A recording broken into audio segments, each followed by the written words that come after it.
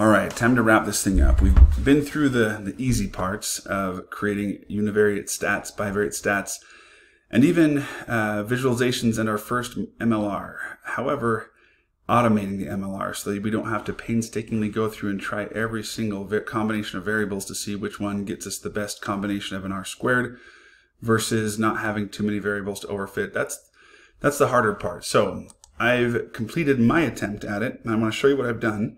However, know that this is one of many solutions.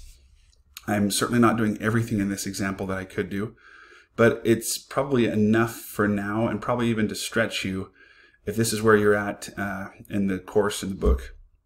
So let me walk you through my process here. If you remember in the prior video, we had just finished making our first actual MLR. I guess I don't have it up anymore, so I can't show you, but anyway, what I challenged you to do is come up with a function or set of functions that would automate the process of choosing variables. So here's what I've done. I've got 1, 2, 3, clear that out, 4 functions that I divided each of my steps up into. Step 1, 2, 3, 4. Then I've got this function that steps through all 4 of them repeatedly until I've tried every possible combination of variables.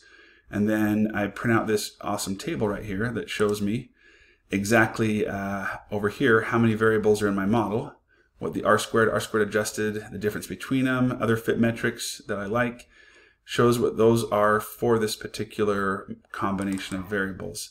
And as I remove one variable each time, you can see that I have, you can see the R squared go down very gradually.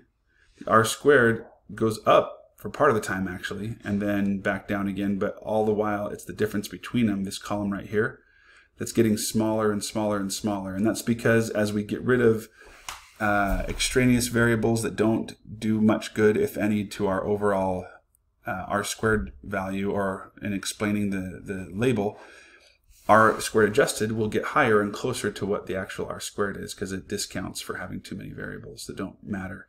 Anyway, eventually we go all the way down here to, as you can see, 1 variable, or I think that's actually meant to be none. But our R squared goes all the way to 0 when we pull out all the variables. And here's a nice plot of it. I made this chart, and I had to adjust the y-axis to make it a little bit easier to understand what's going on, because at first what I have here is R squared and R squared adjusted plotted as line charts. Down on the x-axis here is the number of variables in the model. Too hard to see, they're too similar, so I adjusted the range like that, set the y limit from 0.88 to 0.921. Now you can really see what happens here. As we remove variables, I'm kind of going backwards, but as we remove them, or add them and go either direction, and again, I'm always removing the worst variable in the last model. That's the tricky part that we got to make sure we do, because that can change. But anyway, as I remove them, R squared always goes down in an MLR. That's not true for every algorithm, but for MLR it is. And R squared adjusted can actually go up as we remove variables, the worst ones. It gets higher and higher, but all the while, even here when it decreases, it's getting closer to the actual R squared score. So eventually I get to this point right here where you can see, how do I interpret this? My curve stops, and then it's kind of consistent for a while as I remove one variable at a time. So what's happening here is there's no change at all. These are variables that are contributing relatively equally, I guess. And then all of a sudden it drops off again. They get really close together. So what's the right number of variables? I think you could argue anywhere in between right here to maybe down to here, I think is a decent number. But we'll talk at the end of this video on how do you exactly choose where to end up. And it's not a specific, it's not a hard rule, but I'll show you some guidelines. But this is it. This is how I choose. So I look at this and say that's about 20 variables at 88% R squared. So let's go look at our table and see what are those 20 variables. So here I am, 20 variables left in the model, 88%. That's where I'm at. So how do I find out what those variables are? Well, up in one of my functions, I actually generate a list of what the variables were. I'll get to that point, but that's right here where I say give me the list of variables in addition to my R squared and everything else.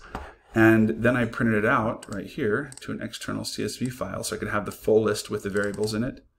But then I dropped that last feature, that last list of the variables before I return the data frame out right here. This is the completed data frame of all the one model on each record. It's my model table. So if you want to see that, here's the CSV that was generated from this process, and I can scroll down to right here where I have 20 variables, and you can see what was in there when it was left.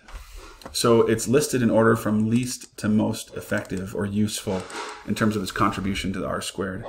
And that's based on the t-test score. I'll get to that again too. But what we see here is the most important variable is the number of square feet on the second floor, followed by the number of square feet on the first floor. Well, that makes sense. Interestingly enough, after that, it's do you have clay tile on the roof?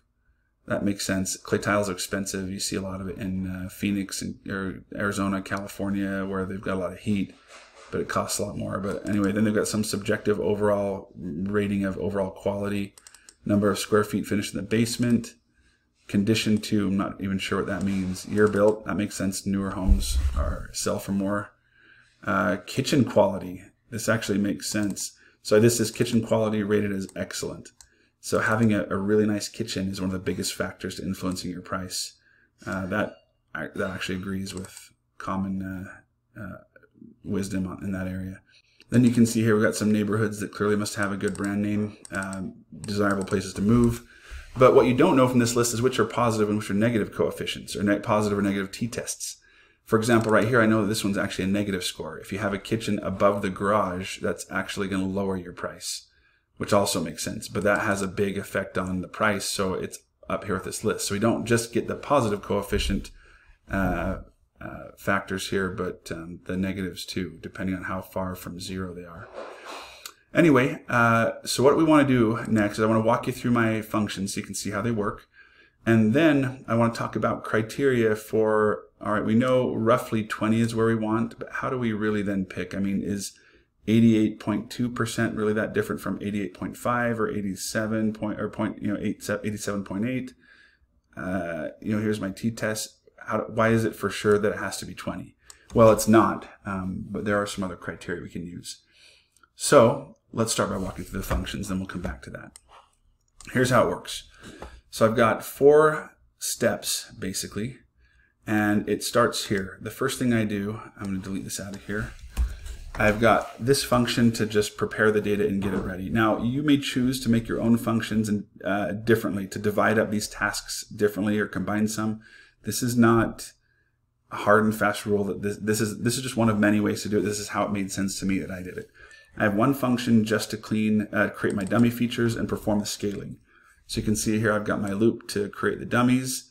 I'm giving it a prefix, dropping the first, so I always have n-1 dummies. And here I'm creating a min-max scale, and I'm returning a scaled version of the data set with dummies. So let me show you what that looks like here. And let's print out that df. All right, here we go. All variables, you can see scaled between a 0 and 1. That's what a min-max scale does. Here's all my dummy codes.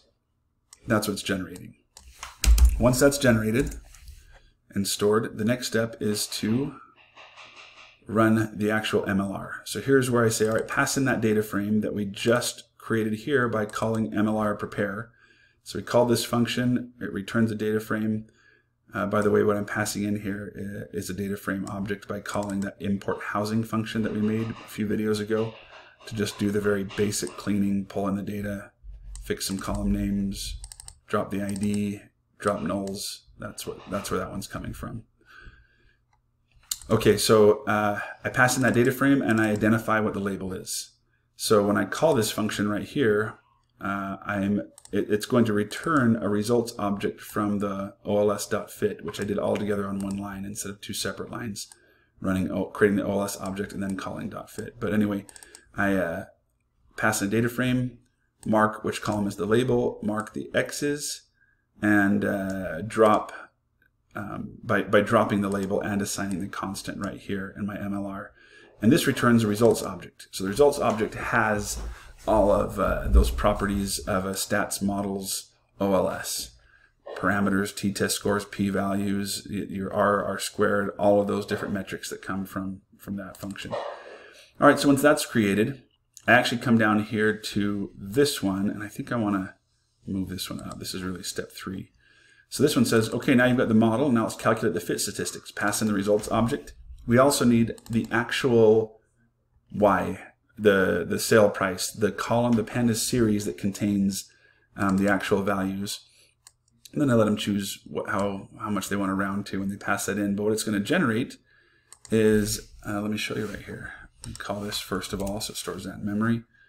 Actually, just so you can see what that does, results.summary. Just so you remember, oops, I forgot there we go. So this is what that generates, is this output with my R-squared, all my fit statistics, all my coefficients and all that. So that is what's getting passed on into this next third function right here to generate turn fit stats. Let's call this, let's say, df features equals MLR fit, pass in results, pass in the actual, which is going to come from that data frame above of sale price, and then I'll just leave the round to set to 10. So let me print this out so you can see. Yeah, so this is what generates my, whoa, easy there, a list of fit metrics. So notice it's not a data frame, it's a Python list, which contains an R-squared, and you can see it getting added in right here. R-squared, R-squared adjusted, those both came from the results object, already calculated, didn't need to calculate those, I'm just passing them through. Then I get the difference between them, you can see right here, which is an easy calculation. But then I have RMSE, which I calculated using the RMSE formula, which is the squared residuals, or the square root of the sum of squared residuals divided by total n. So RMSE, then MAE, again, the formula for that one is right here. But it's all based on information I get from the results object and the actual object, and it returns this nice list. So what do I do with this list? I want to use this list to become an entry in that table that you saw down here. So that list represents one of these entries minus that list of features. So notice I'm returning the entire list of features that went into that model right here. I'm going to clear this back out again. There we go. So the way this one works, how does it get that?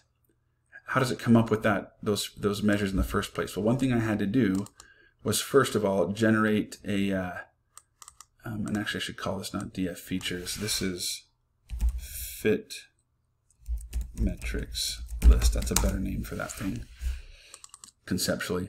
This df features object is one that is generated from my fourth function down here, but it's called inside my first function. Let me show you what this one does down here.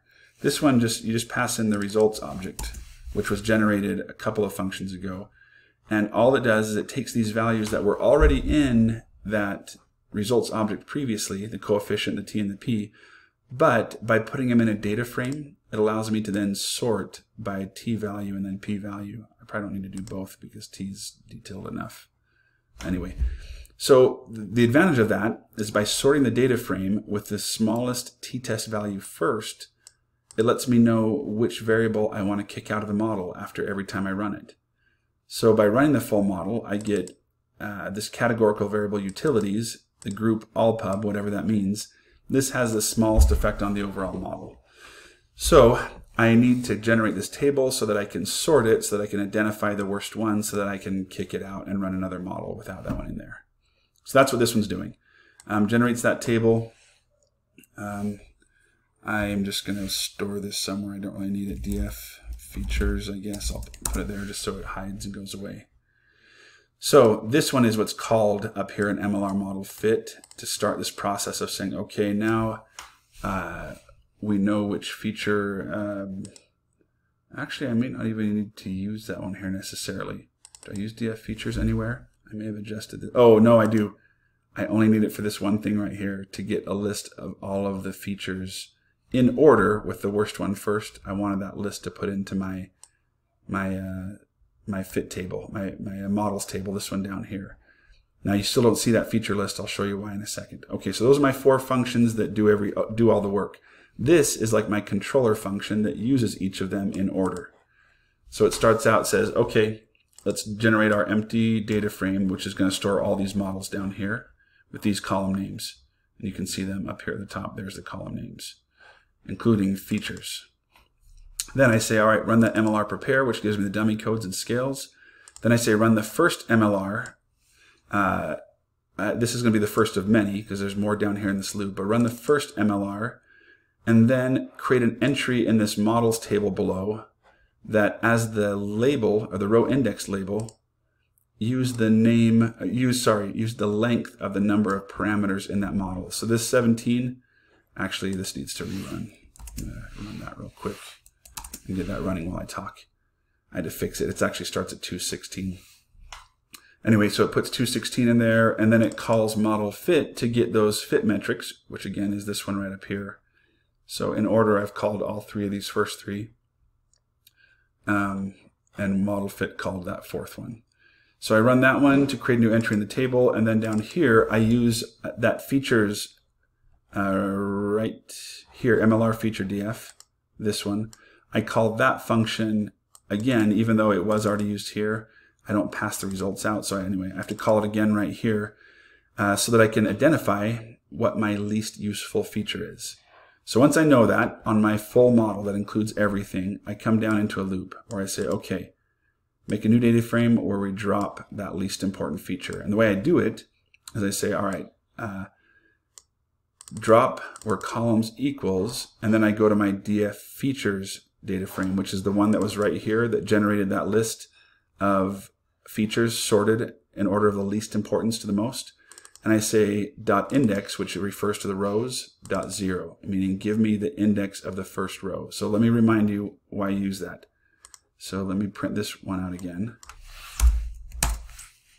So right here, what I'm referring to, this data frame, df results, which is being referred to right here, or sorry, df features, dot index. Dot index means give me all of these bolded black names right here. See how there's no label, column label? That's because this is the index of the rows, the labeled index, not the numeric index. So I'm saying grab that index or the list of all those values and give me 0, the first one in that list. That's how I'm getting utilities all pub is getting passed in right here for that object. So I'm saying drop the first one on that list, which is the worst or least important variable, and then rerun the MLR and put it into a new results object. So here's my results summary. I run another MLR with this new data frame that has now had the worst feature removed. Then recalculate the features table so that I can sort again later, or get the next worst feature after that, and then make an entry in my models table down here. So it makes the entry 215 because this length of results.param, after I dropped one, it went down from 216 down to 215. And so that's why it made a new entry in loc 215 and set it equal to the results of the model fit table, where I pass in my results and my actual label, and it returns back these 1, 2, 3, 4, 5, 6 values because it includes features too. So when that table's done being generated for all 216 models, I'm saving the complete file to the CSV. Remember, it's the one that includes this features column right here. Once I have it stored in a CSV, I go ahead and I dropped that column features so that I wouldn't see it here because it would make my output, it would print like crazy. It'd be complicated. So I drop it before showing it here, knowing that I've got it saved somewhere. All right, that's the walkthrough of how my automation of the modeling process works. Do you have to do this for your exam in my class? Well, it depends on your instructor. For mine, no, you could just manually by hand try all combinations of features and make yourself run 216 models. You could probably shave that down by taking out a few chunks at a time. But here's the disadvantage of that. Let me bring the data and show you back, show this again, why you don't want to take out more than one feature at a time. So here's our first model. Utilities all pub was the worst feature. The second worst was exterior first, whatever that is. Once we take out utilities all pub, if that one doesn't have a big effect, then the second one on the list should be the worst one next time, which it is. But at some point, it may not be, because as soon as I take out one variable, it affects the coefficients for all other variables. Even if it's very, very small, it still changes it. And at some point, one of these that's second on the list will not be the first on the list next time. As you look down through here, I can't remember now off the top of my head, but sure enough, at one point, oh, here we go. Yeah, here's an example. Right here, half bath was the second worst one. Next time, half bath was the first worst one. But look at the second worst one now. It's foundation C block. Previously, the third worst was exterior first, whatever that is. And then when I switched from this model to this model, it should have been foundation C block. It should have been the next worst one on the list. But by removing half bath, it affected all of the other coefficients so much that it actually pushed foundation block back a bit to where this was the next exterior first, WD, whatever that is. That became the worst one next time. That's why we have to do it one at a time. If we don't, we could end up missing something important and taking out a variable that would have actually been very important had we done it one at a time like this. So you'll see examples of that all through here, where the order of variables from least to most important changes every time you take one out. So that leads us back to one of my first questions. I said that 20 is probably the model I'd use. Probably is a good word for it. There's not a clear reason for me to choose 20. I could take anything within this range. So what I would do first is I would look at the variables being removed each time and see if there's one that I think there's a good theoretical reason to think that that variable matters more than it does. So I might look at model 15, for example, and say, okay, model 15 had kitchen above garage removed. Oh, I know that matters. People hate kitchen above garage. So you know what? I'm going to keep this model that includes it. I look at this one, garage area. Oh, totally. I know people that need to have more garage area, so I'm going to include that one. Neighborhood Stonebrook. Yeah, that one's kind of a name brand neighborhood. People like it, so I'm going to include that one. And I might eventually get to some place like, okay, building type townhouse E. You know what? I think something's wrong because nobody wants townhomes, and I think we just happen to get a bunch of townhouse E's in our data set that were really expensive. I don't think that one makes theoretical sense. I'm going to go back to model 23 if functional type, whatever that means, if that's the last one that I thought really had a good theoretical reason to matter in my model. That is my first criteria when it comes to deciphering among the 10 or 20 or so models that are all kind of similar to each other. So let's say you don't have that. All right, we went to model 20, exterior quality of whatever that is. Anyway, let's say this is the one. I don't really have a good theoretical reason to go beyond this one. What I'm going to do next, I say, all right, well, should it be 20 then? Or should it be model somewhere between 20 and 10? Should I cut it back even further and take my R squared from 88% all the way down to 84? 4% R squared when I'm already at 88 is not a terrible loss if, let's say I don't have a good theoretical reason for these, which, sorry, before I said I did, so I guess I should be arguing in this direction. So I don't have a theoretical reason to go further, but, you know, I'm going to kind of check, I might check still 5 models in both direction, before and after model 20, and see if I can come up with anything. So here's what I would do next. I'm looking at, not necessarily the t-test, but this is when I want to go back to, I'm going to minimize this a bit and highlight these over here so I can remember them. This is when I want to go back to my bivariate stats. Remember when I said, you'll see later why it's important that we do these. Okay, so I'm going to keep this here so I can see the variable that was removed in each one of those models. What I want to do now, put that there, and I'm going to scroll up, and I want to find those in my bivariate stats. Well, maybe I should have ordered these alphabetically here instead of that way.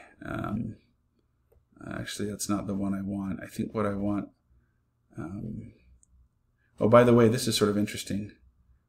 Overall quality was the #1 before, and it still turned out to be the #1. So that when it was analyzed as a bivariate stat, it had the biggest effect size for numeric variables. But #2 was not total square feet. It was all the way down to first floor square feet and second floor square feet. So see how when you run bivariate stats, you're not getting a totally accurate picture because it's not accounting for the intercorrelation among all these variables. Anyway, I'm going to skip all these and let's go back up actually, I think to univariate first. What I'm looking for is I want to find out if I've got any skewness or kurtosis problems with some of these variables that I'm considering keeping. So remember, this one right here was the model I've been thinking of that I think I like. And let me stretch this out a bit. And that is exterior quality GD, whatever that is. So let's search for it on here. I'm going to go find, let me move this down so you can see it. Find exterior, no, was it qual, oh shoot, I better pull it up. Exter qual TA. Exter qual TA. Oh, it's not finding. Oh, there we go. All the way down here. So that was a text, a categorical field. It does have a significant effect right here according to that, but I don't get any. I don't have any metric about like skewness or kurtosis that's telling me I have a problem there. So let me go back now and see if I have any numeric variables in this range that are giving me problems like garage area or kitchen above garage. Let's go find those two. So they're going to be up here somewhere. So let's search for kitchen above. Oh, it doesn't like that one, huh? Oh, here we go. Kitchen above garage. So let's take a look at this. Skewness. Yes, I've got a major skewness problem with that one. And kurtosis problem. That one seems to matter, but it worries me a bit. So if I can't fix that skewness, and I haven't taught you how to do that yet, but if I may be able to fix that skewness, but if I can't, I might decide, you know what, this kitchen above garage model, I'm gonna kick out kitchen above garage instead of some of these others. And I might make a new model that includes all of these, but not kitchen above garage or something like that. I could still take that one out right there. Same thing with garage area. I would then look at all these numeric variables. Let's see, do I have garage area in here? Here it is. Do I have any problems with that one? No, that one actually looks good. So that one's a keeper. So here's my model, and I'm just going to go through and just keep checking all of my, let me pull this over here a bit. Anyway, too hard to, can't really remove it. But I'm going to go through and just check all of these. I can tell it's categorical because I've got my little underscore here for dummy code.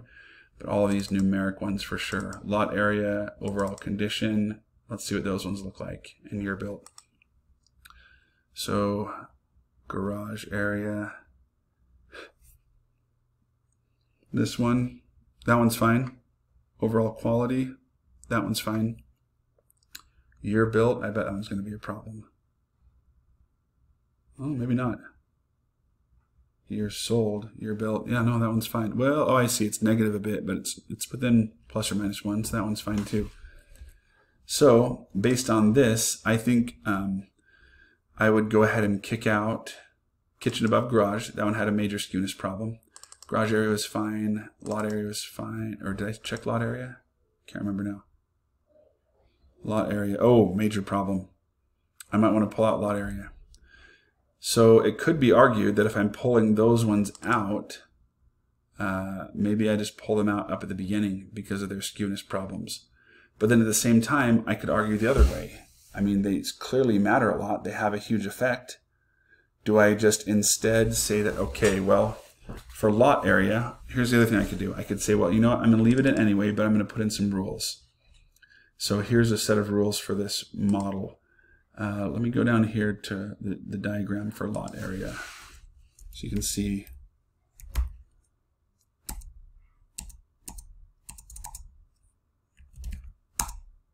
Where is it? Skipping my diagram. Okay. Let's see how hard it is to find year sold, month sold.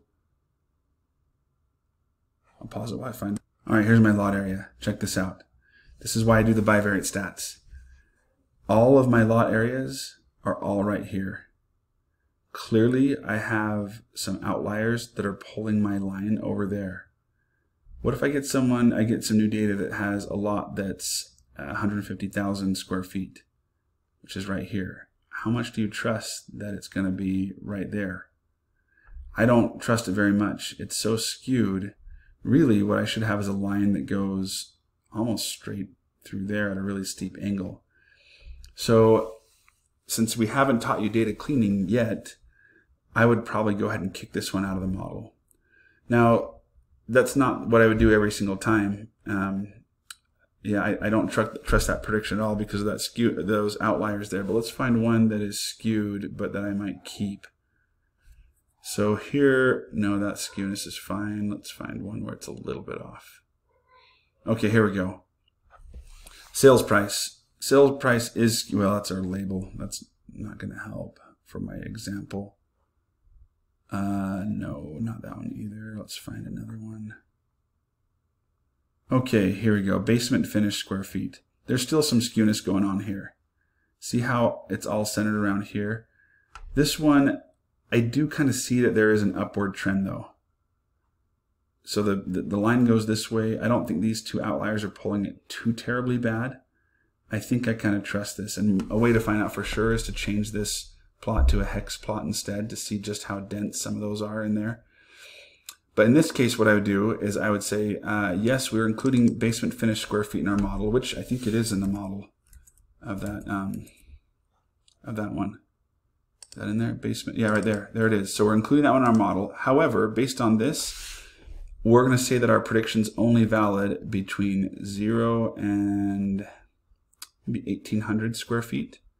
So if a data set comes in that has a finished basement square feet above 1,800, we're going to run a different model that doesn't include a basement finished square feet. That's how you can handle it if you weren't able to fix it. So depending on your instructor and what your midterm looks like, if you're taking my midterm, that would be, I'm going to ask you to run a bunch of models just like this on a totally different data set and then justify which features you put in the model. And I'm going to know if they've got skewness issues or if there's heteroscedasticity issues, which is related, really comes back to skewness. So you'll want to explain why you kept each variable in the model based on a combination of factors. One, did it show up down here? Did you pick your model first based on this curve down here? So this is how I first got to my model of about 20 variables being the one that I liked, somewhere around here. Once you chose that, then I got to go in and look at the individual variables and see are there any issues with normality that would justify either taking the variable out and then rerunning the model without that one. Or if I leave it in, I've got to explain what values I think my prediction would be valid within. Anyway, hope this helps in understanding everything we've done so far and why we've done it all and how we use it and come to some conclusions. Based on this, I am going to recommend a model using these variables with some limitations on the lot area variable for what I'm willing to, what values I'm willing to make predictions around. And I can take that knowledge and the parameters for each of these variables and I can build it into some sort of machine learning product. For example, if this were me, I was running a website like Zillow. Let's just pick something. Allow, why not? All right, so here I live somewhere in this area. What I would do is I would use it. The way Zillow is using it is you click on a house, any house, and they have this Zestimate score, this predicted value. So that MLR that you just came up with is being used to generate this. Shoot, it might even be better than this. If you had data for this area, you could, depending on how good your data was, you could potentially get a more accurate Zestimate than they've got on here. But that's how you productize an MLR or some sort of multivariate analysis. And we call that machine learning with a few more steps. We haven't gotten there yet. But in machine learning, we do a few more little things to tweak our process to make it more likely to adapt well to new houses or new data. But essentially, we're halfway there because you get, at this point, we've covered at least in class, how to use those coefficient weights to come up with a prediction in real numbers. And this is a perfect example for this data set of how to productize. So the Zillow get used more than one of its competitors because it has this cool Zestimate score right here? Possibly. But that's one of the hot areas right now in technology, is to build these types of data products into our applications to try and add value for customers. All right, hope you enjoyed this video.